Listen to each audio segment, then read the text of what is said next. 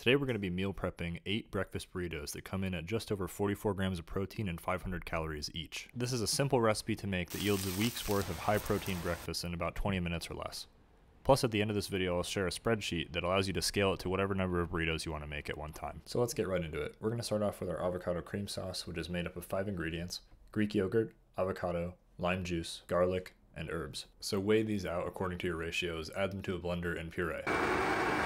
Next, weigh out your kale and add it to a pan over medium heat and cook it for a few minutes until you get a little bit of browning and it's reduced quite a bit. You can use a dome to help this process along if you have one. If not, use any lid you can find. While your kale's going, measure out your turkey sausage and brown it in another pan over medium heat until you get a nice crumbly texture.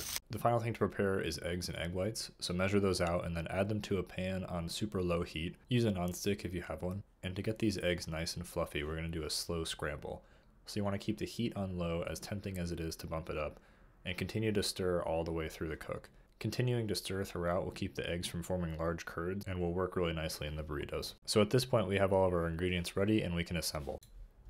Start by layering on some avocado cream sauce, followed by a little bit of kale, some turkey sausage, and finally some eggs. Now I'm no expert at folding burritos, but here goes. Grab the sides and fold up the fillings into the center and start to roll the opposite side over onto itself until you get a nice snug fit. It took me a few tries, but I got the hang of it pretty quick.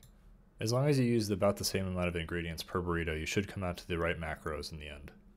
Here are the numbers if you want to scale this recipe, starting with 1 burrito, 4 burritos, 8 burritos, 16 burritos, and 32 burritos. I've also attached a link to this spreadsheet in the description below if you want to scale this to any other number. I've really been enjoying these burritos for breakfast, and I hope you guys do too.